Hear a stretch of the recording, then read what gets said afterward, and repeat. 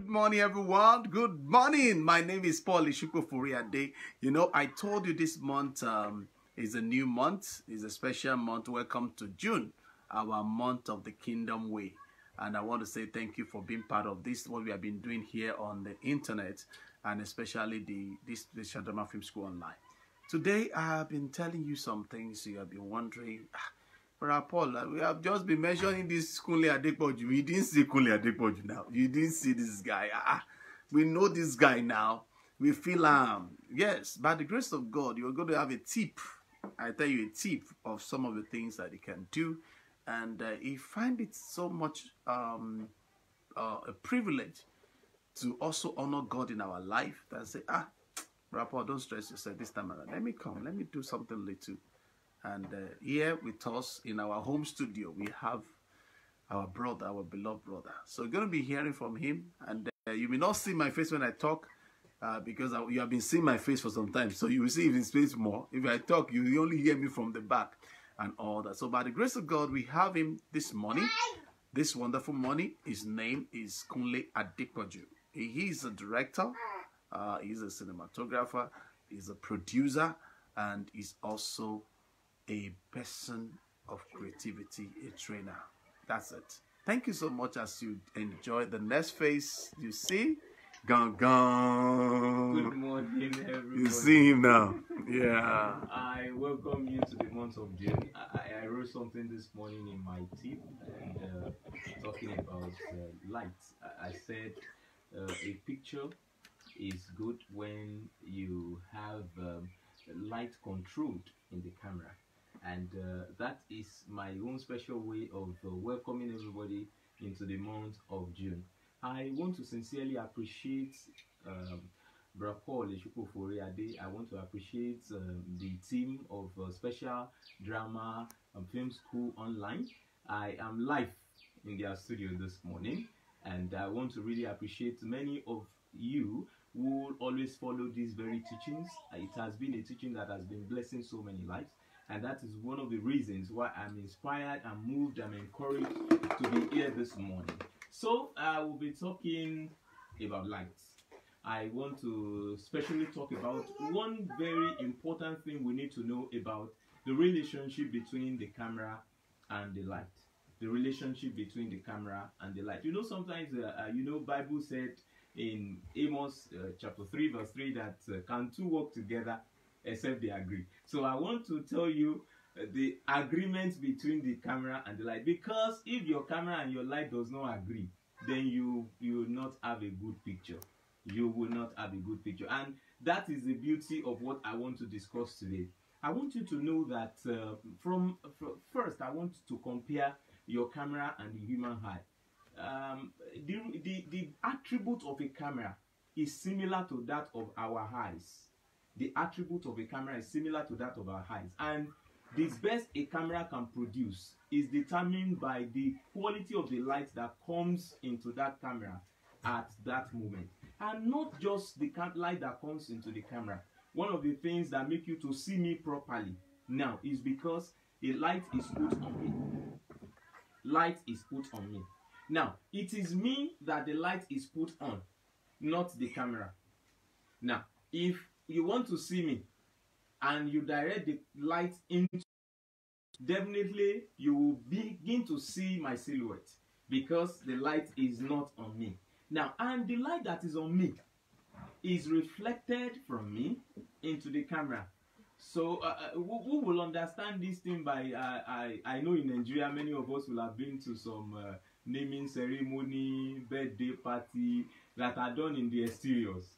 And you will see a lot of canopies put outside. Sometimes they use red canopy, sometimes they use blue canopy, sometimes they use white canopy. And when it is sunny, you will discover the color of the canopy will reflect on the body of people who are under the canopy. Because especially if you are under a yellow canopy, you will see the color of that yellow canopy on the body of the people. It will create a kind of tilt picture, as in tilt images on whatever that is seeing that very person. And this is the attribute of light and the camera. Now, it is the color of whatever I'm putting on. It is a color of whatever I'm putting on that is reflecting from me through the light that is coming into the camera. That is the image that is formed in the sensor of the camera that is recording me. Now, this is the relationship between the light and the camera. One, the first thing you need to know is that when there is no light, there is no image.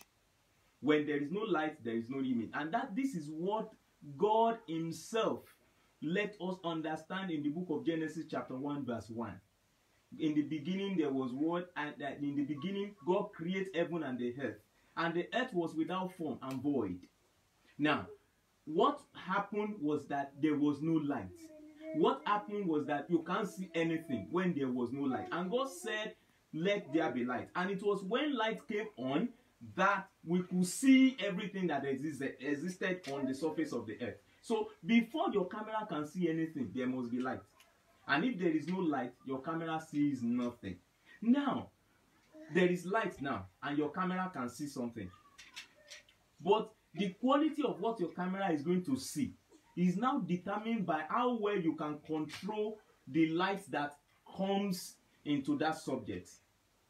How well you can control that light. And that is what takes us to the types of light. And that's what takes us to the system at which you arrange your light to get a quality picture. That is when we begin to talk about the key light, we talk about the field light, we talk about the backlight, we talk about the background light, we talk about side light, we talk about base light, we talk about kicker, we talk about rims. All these are the forms of lights that you position to your talent, to your subject, that will give us the quality of the image we are going to see in our camera.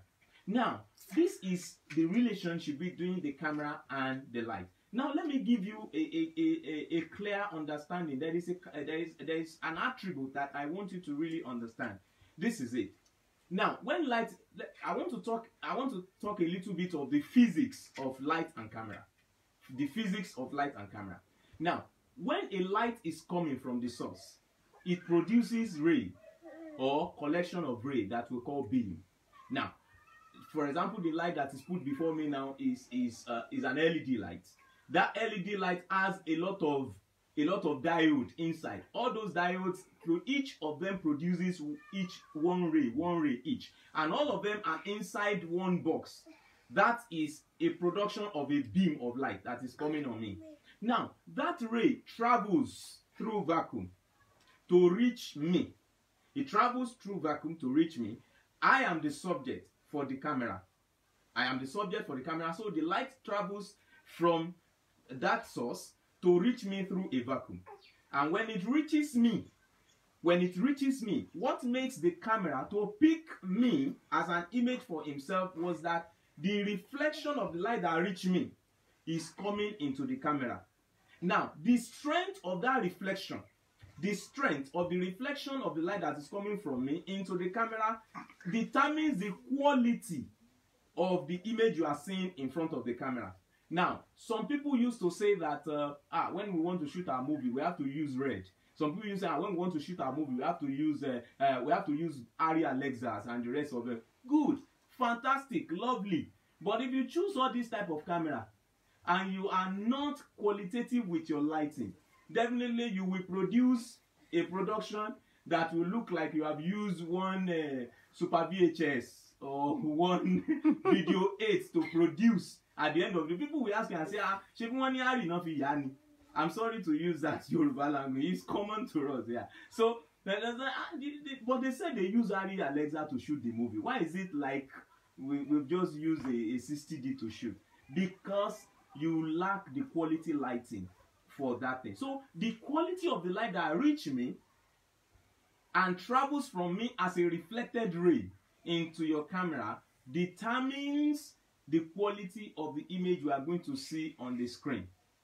This is the attributes I actually want to tell you. Now, if these two things, the light and the camera, are not related properly, definitely the image you are going to produce will be worse. Now, this is what I mean. Now, as the light comes into me and the reflected ray travels from me into the camera, you see a quality of an image in the camera. Now, the positioning of your lights The positioning of your light is now determining the shaping of the image you are going to see. Now, if the light that is in front of me is not positioned right in front of me, if it's positioned right behind me, now what you will see of me is a silhouette.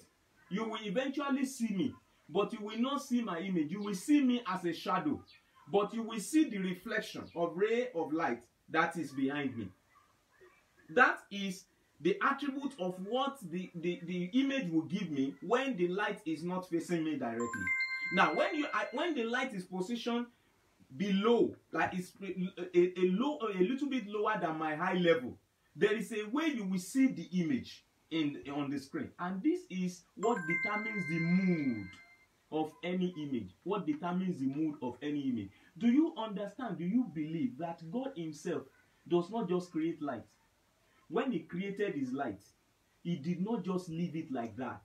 He achieved designing His light, controlling His light to give particular season, particular time of the day. Now, when He created the sun did not just exist. He designed it in such a way that at a moment there will be very high intense sun. At a moment there will be very cool intense sun. At a moment it will be a little dark. At another moment it will be evening. At a moment the sun will be golden in color. At a moment the sun will be completely white in color at the moment. So that is mood. That is mood. God Himself creates mood with His lighting. So if you are lighting, it's not just position. I just position light and I shall see image. No. If you just see image, there won't be any interpretation.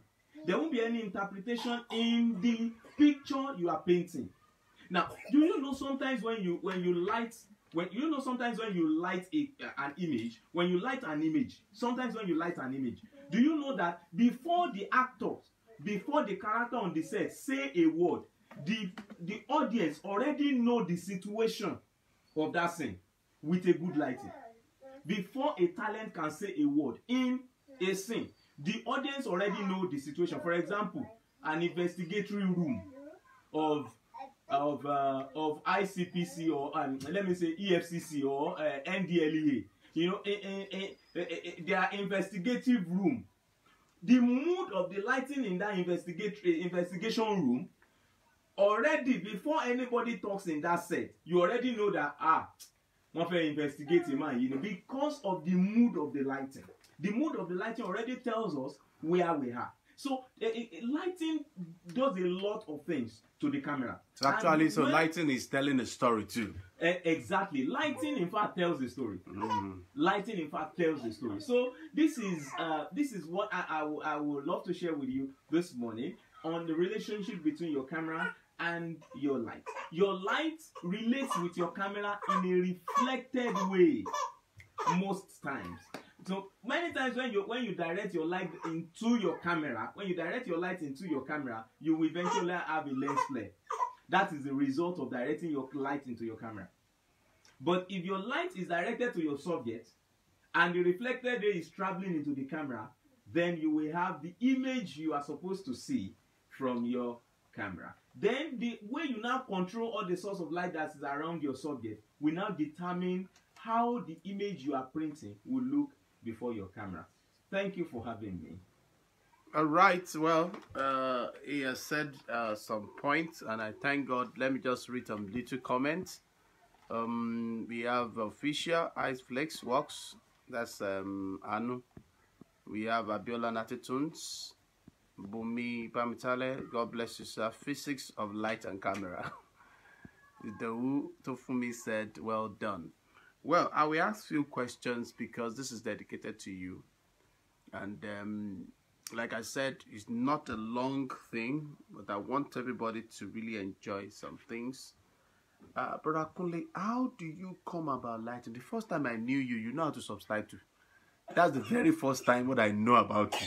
I know you know how to subtitle, but till now, people don't know you know how to subtitle very well. But I know you've left it for a longer time. Tell me, how do you come about light? How do you become so much... you understand the camera and light, because that's the relationship we're talking about. You marry them easily. So how do you come about? Where do you learn it? I try to know that you bring it from heaven, but somebody puts it out on earth. Well, first, I want to thank God. It's a privilege for me to know light. I went to film school and I studied very much of directing, and I studied very much of cinematography. But the revelation of light, of lighting, being a light designer, being a light man, comes to me from God. I was in my a time with God some years ago, and God began to speak to me from Genesis chapter 1, and I was reading that Genesis chapter 1 as if it's a passage I've never read before. I said I used to read this, but what was coming to me from there was totally different. God was explaining to me how He lights the world. He was explaining the morning and the evening, and the morning and the night were a day. Now that actually tells us how God designs the mood. At a point, while in that revelation, in that devotion, that thing did not leave me when I left my time of devotion, my time of staying in the presence of the Lord. When I left that very place, my moving around one day, I will just look up and I will see cloud, and God will open my eyes to it. Do you know this is my gel? I have my own tracer. This cloud, this white cloud, is my own tracer. And sometimes you will see the cloud, it will be black. And God told me at that moment, do you know this is my own ND filter? And at some point you will see some bluish feel of light, and God will tell me this is my own blue gel. And I realized that everything about lighting, if you understand the Bible, you will realize that God Himself happens to be the first light designer.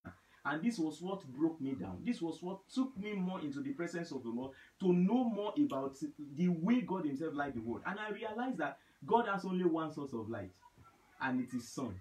And you know the moon is a reflector. That is the truth about the creation. The moon is a reflector. That is why you will have sun here right now in Nigeria, and in US they are in their nights. So because the sun is reaching us now, and in US the sun is not reaching, the only way by which you can experience the ray of light is when a spill of light moves, a spill of it reaches the moon from the sun. That's when you have a crescent. That's when you have you understand, when you have a crescent, when you have a full moon, and all those things like that. This is the way God Himself designs His own light. God did not stop there. God made the stars, and the stars create the sparkles. Stars create the sparkles of lighting, the way God Himself lights the world. And you will discover that there are a lot of aesthetics with God's lighting on His own, and that's the only thing that informed me more about lighting. It is not that I have some special training. Anyway, now I'm also getting to know more about professional way of lighting. I'm getting to know more about it, but at first, God was the one that initiated my lighting design. And even till now, because I must confess, even till now, He's still guiding us. One thing I discover about this work we do, especially many of us who are children of God, many of us who are Christians, we are really excited that what God is doing. And I must confess this to you. This video is not just, this is a prophetic video right now. You're going to see yourself on so many platforms you have never thought about, because the Bible says, seeth a man diligent in his work, he shall stand before king and not before me men. And last question, because I know this is a tip and a lot of people are tempting me, but I won't obey their temptation.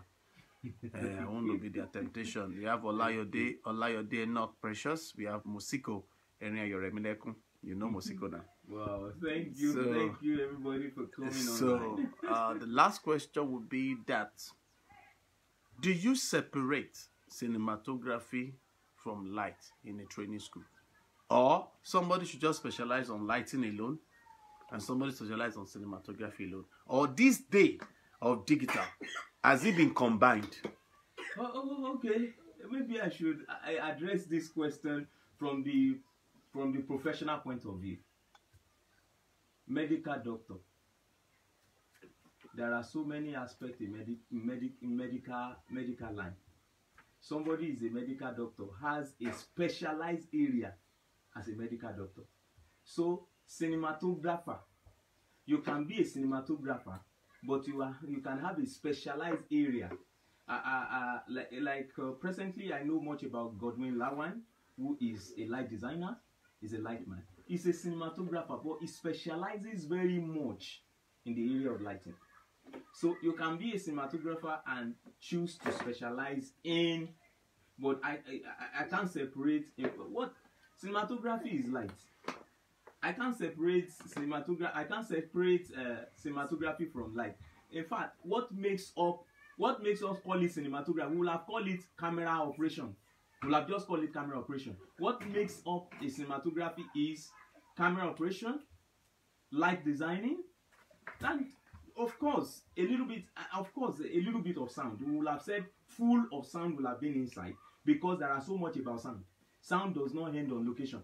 Sound goes beyond, way beyond locations. There are so much things you need to do about sound, apart from the fact that you record your ambience, your foley, your dialogues on location. So we may not be able to join sound fully into cinematography, but a complete cinematography must understand light and must understand camera. But you can now decide to specialize.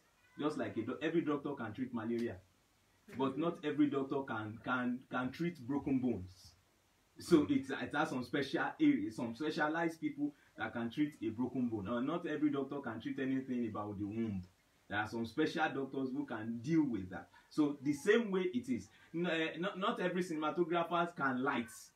Not every cinematographer can light, but not every cinematographer specializes in lighting. So those who specialize in lighting, those who specialize in lighting are very good. They are professional in that area. And some, it is their camera, they know very much. They specialize so much in camera. You cannot beat them when it comes to creating shots. That is it. Thank you. Awesome this morning. Awesome this morning, because I try to share it in so many platforms. And if you have dedicated something for somebody and you never see the person, people will ask you the question, how come? And this morning you are seeing the man, the icon of grace. One of the things I tell myself is, I think I learned from my Bamiloye. He doesn't celebrate you because you're so popular. He doesn't celebrate because everybody knows you. He celebrates because you are doing the will of God and you are good at it. And that's what I picked. It's an honor this morning. Brother Kunle, I know you are extremely busy. Even right now, I know in the next few minutes, your phone will be ringing. Seriously. And we appreciate your time. Even giving us this 20-something minute time is not an easy thing. And I want to say thank you very much. Let me now over to myself by turning. So by turning to myself here now, I will say it's a well done work, but I will talk to you to wrap it up. And, thank you so much, everyone, for being part of what we are doing. And I want to say, don't forget something. Don't just be creative. Stay creative and be a person of creativity. At this point, this is post-COVID-19. Left to me, COVID-19 is already imposed, because we have to just get ready for the reality of what is going to happen afterwards. So please share this video to keep a copy, because it will be useful for somebody tomorrow. And I must confess to you, very soon this book is coming out, and it's going to be wonderful. I have said it to all my friends who are going to write books, but if they don't write on time, in my book should come before their books. I tell you, I told them they will write forwards. They will write forwards on the book. So let them release their book on time, and it's going to be good. I want to appreciate you. Let's say, again.